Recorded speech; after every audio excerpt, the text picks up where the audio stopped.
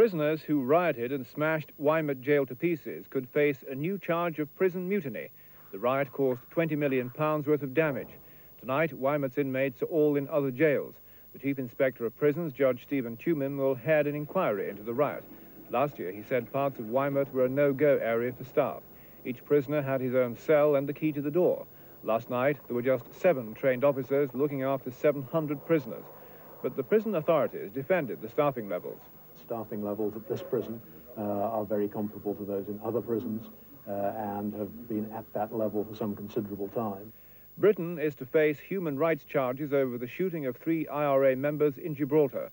The European Commission on Human Rights decided the government has a case to answer.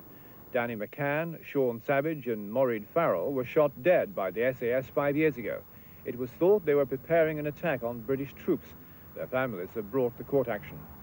6 people were killed when a lorry hit a van and both vehicles crashed into a newsagent shop. 2 of the dead were a mother and her young daughter who were caught up by the vans as they careered towards the shop at Sowerby Bridge near Halifax. Police are investigating the cause of the crash. That's it for now. I'll be back later with a news update.